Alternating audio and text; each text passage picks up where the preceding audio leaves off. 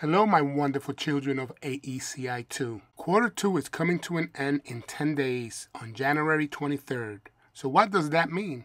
We have Q1, Q2, Q3, Q4, progress reports T1, T2, Y1. What do all of these grades mean?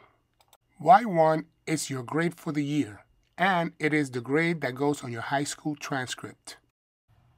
Y1 is the average of Term 1 and Term 2. Let me explain. Your T1 grade is the average of Q1 and Q2.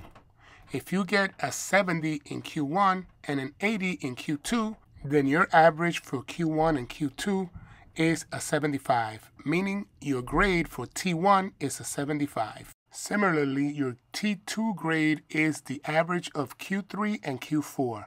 If you get an 80 in Q3 and a 90 in Q4, then your average for T2 is 85. Your grade on T2 will be 85.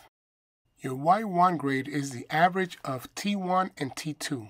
Using this example, your T1 grade of 75 and your T2 grade of 85 averages out to an 80.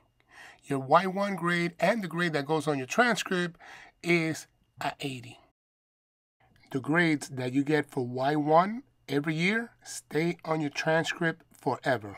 So come to school every day, do your work, and graduate on time from AECI 2. Question of the week.